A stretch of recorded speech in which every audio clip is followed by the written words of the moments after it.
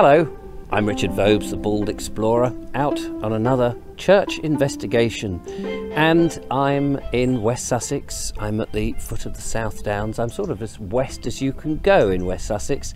I'm here to have a look at Elsted Church, and with me, somebody who's been on our videos before. We have Andrew Shaxson. Hello, Andrew.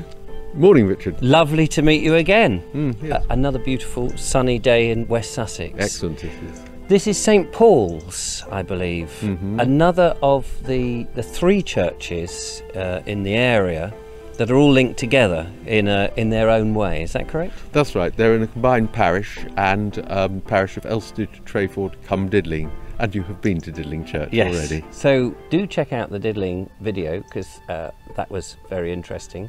But we are at St Paul's. Shall we go and have a look at it? I think we ought to. Now, you're going to take us in an interesting way, because there is a gate, but there is these steps here. This is a footpath, and it's long been here, so we'll go via these steps. I shall follow you through.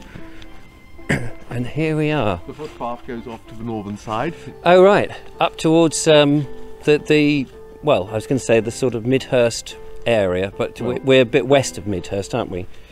Yes. So, as we come up to the front of the church, this particular church, now, this church, similar case with Diddling, that it was in a bit of a sorrowful state and has been repaired, but its early times is back at the Saxon times. It is. Part of the structure, which we'll see in a minute, is indeed Saxon. It's probably 1,000 years old, but what we're looking at here is not much more than 50 years old, because it was rebuilt and rededicated in 1951. Wow, so that's quite recent for church modernification. Well, it was a case of needs be, because it was derelict. Yes. Inside the church is a before and after model of what it was like, and that will illustrate very well just what why there was a need for a rebuild. And I mean, and it's drastic, isn't it? You know, the difference between the before and after is quite drastic, with walls missing, the bell in the corner. Oh yes. I mean, it's quite a big change. Well, it is. It's difficult to know how much detail to go into, but the point was that there were the three medieval churches in this village were effectively closed, and a big new Victorian church was built in their place. Yes. Which in its turn fell into disrepair and was demolished within 100 years of being built. So they had to rebuild this church or have nothing. Or have nothing, yes. And we're going to tell that story of the new church and its demise in a separate video. It's very picturesque. It's very quintessential English in Elsted itself, the village. Yes, yes. You've got, and it's a farming community, presumably. There are farms around you, of course, but to say any English community is farming now is probably not particularly accurate, because more people are doing things than farming. But of course, go back 50 or more years, and all these cottages were lived in by farm workers. Yes. It was really in the 1960s that farming stopped needing people living on the doorstep. Yes, absolutely. Mechanisation took over, more and more bigger equipment. Yes, that's right. And so we hear the term diversification all the time, about how farmers have diversified to do different things and use the land in different ways. Yeah. But from the graveyard here, if we can take a step over here, you do get some amazing views. A 360, well, almost 360 degree view around from the perimeter of the little wall that puts the church in. You were telling me before, of course, that a lot of churches are built on the highest place. Yes, yes. And because of that, they would have been dedicated to St Michael. St Michael, yes. And that's typical, is it, of churches in high places? Well, yes. If you think of any place, any church on a tour, that is usually or almost always dedicated to St Michael, be it Glastonbury Tor, Brent Tor on Dartmoor, or Borough Mump in Somerset. Right. And that's interesting. That's just a little fact I didn't know. Now let's go back to well, St Michael was the archangel. He was the high. He was the high angel. The reason. Yes. The high. Yes. So we're looking at the East End of St Paul's here, and there's a lot of flint work. You've got those two, are they again the original windows? It is likely, though it's almost certain, they were rebuilt in a reconstruction of a church when it was rebuilt in the 1870s. Right. It had been closed from the late 1840s to the early 1870s, nearly 25 years, and major work had to be carried out to it to get it into a state to be rebuilt, but it was reopened in 1872. So you've got these two periods then, two major periods of reconstruction where work has gone on. You've got the stuff in the 1950s that you referred to earlier, and then the sort of mid to late Victorian period. Well, that wasn't, yes, and then in even later Victorian period, in the early 1890s, a tree which stood roughly where we are now fell on the roof of the nave, punched a huge hole in the roof of the nave, but not so big that it couldn't have been repaired, and the rector left it. Left the gash in the roof? Yes, which with the obvious outcome that the building began to deteriorate, the nave was closed, and the building effectively became a ruin over the next 60 years before being rebuilt. So very much that can be put at the foot of the rector in charge. Well, we don't know what the politics was, no. The wider politics, or indeed his own feelings, but certainly we had to sort out the outcome in the early 1950s. Gosh. Now, when you come round to this wall, which I guess is the north wall, we get to see a dramatic change, and this, I guess, is where we get to see some of the original Saxon work. The herringbone masonry, yes.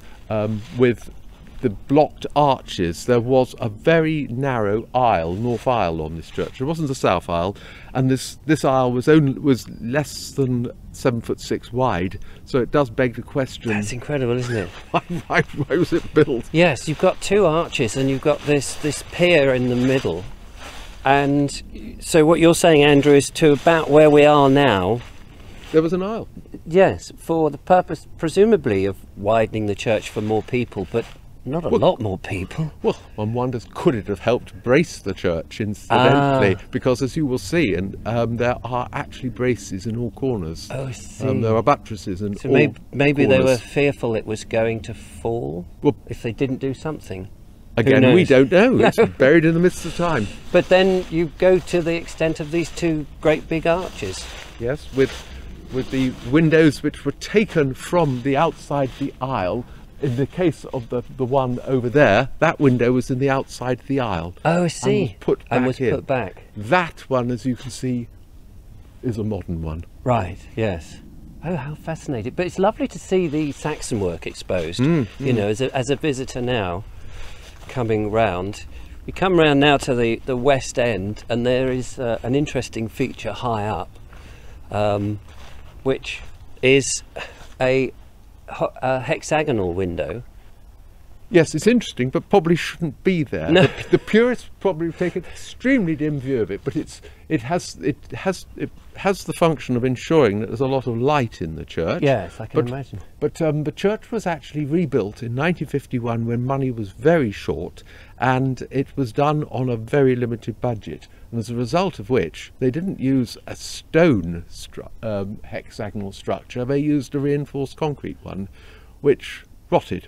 The reinforcement blew, and it had to be replaced. It was replaced with another reinforced concrete structure, which in turn has replaced. But what you see there now is actually proper Portland stone. Hopefully it won't need replacing. No, good old Portland stone. But with a leper's squint. Oh yes, now that's fascinating, isn't it? Bottom, which obviously has a piece of glass in it now, and the font is in front of it. But it did enable a leper, or possibly somebody who was late for church and didn't want to be seen, to look through and to note what was happening. Yes, and of course, as you say, without the glass, they could then at least hear as well. Well, yes. So let's go in and have a look inside, because it's fascinating how light the church is. Anybody who's visited a lot of rural churches, on the one hand, will know that often you go in and they're quite dark and they're quite cold, but this is beautifully light and very simple in its presentation.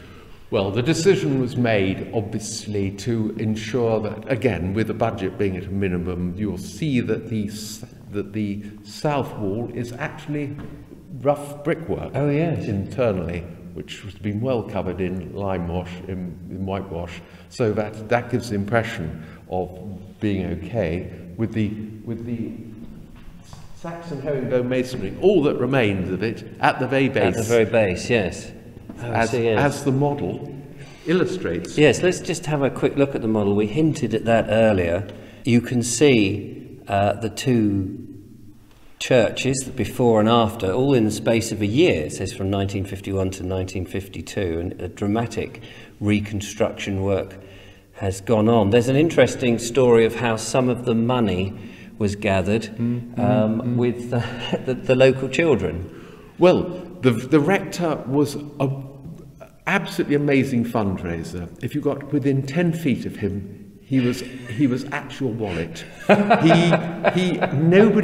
People used to go literally walk the other side of the street to avoid him. But it had the desired effect. He got money from all over the place. And in one year, it was possibly 1950, I think it's called the St. Nicholas Fund, was an arrangement by which the Sussex school children, would save farthings. Right. And in that year, they saved farthings for this church rebuilding fund. And if my memory serves me correctly, they saved £136 worth of farthings. 980 farthings to the pound. It gives you an idea of just how many farthings were accumulated. Yes. Which was a serious amount of money at that time. Yes, of course. Bearing in mind that this whole church was rebuilt for £2,500. Gosh. You know, a builder doesn't get out of bed for £2,500 today. But that money, also Eleanor Roosevelt, the widow of Franklin D. Roosevelt, was made aware of it, and she sent some money. Good heavens. And Queen Elizabeth, the Queen Mother, when she was still Queen Elizabeth, George the Sixth's wife, she sent some silver teaspoons which were auctioned. So a lot of people felt the rector's hand metaphorically on their shoulder in order to get the money. And a good job really that he was like that, because he's reconstructed what could easily have disappeared. Oh, absolutely. I mean, it had reached a critical stage, and indeed even this building, the chancel which remained and had been blocked off by a doorway across the chancel arch, so that services took place inside the chancel. Even the chancel had cracks in it. It was structurally failing. Gosh. We'll finish off our video because we only have 10 minutes. There's a much bigger story, but we'll finish off in here. You can see the difference between the light in the chancel and in the nave. It is, looking back, a very splendid church. Is it open to the public? Yes, it is. None of the churches in this parish are locked. Fantastic. Well, for the moment, Andrew, thank you very much for taking us around Elsted. It's been absolutely fantastic, and I look forward to seeing you in the next video. Good. Thanks for watching, everybody, and leave a comment, make a suggestion, and don't forget to subscribe. But until the next video, thanks for watching and goodbye.